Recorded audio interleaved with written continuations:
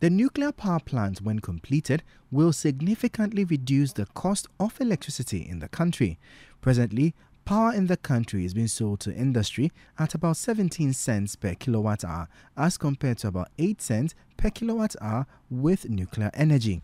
The Association of Ghana Industries AGI has since thrown its support for the move, arguing that it would make the local manufacturing sector competitive in the sub-region. Presently, there are no nuclear power plants in Ghana, even though the first president of the country, Kwame Nkrumah, created the Ghana Atomic Energy Commission in 1963 and initiated the plans for the Ghana Nuclear Reactor Project in 1964. Executive Director of Nuclear Power Ghana, Dr. Stephen Yamoah, shed light on the progress made so far. The nuclear program and the nuclear project in Ghana now, from our perspective, is not a question of whether we can do it.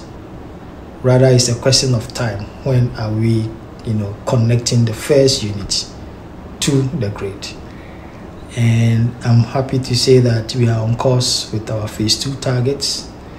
And hopefully, once we identify the vendor and we start, contract discussions, things will even speed up more so that we can meet our target of having the first nuclear, in our country.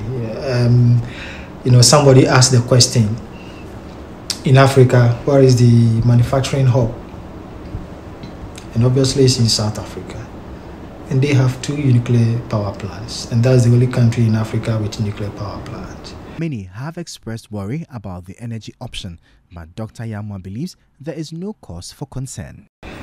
And so, yes, the issues, that fear, that nuclear fear, some of which are more of a warfare than, the civil application is there. I want to encourage Kenyans that they should have faith in us, that we are doing the program and the project following through the internationally recommended guidelines. And we will not do anything that will be unsafe for the country and, of course, for us.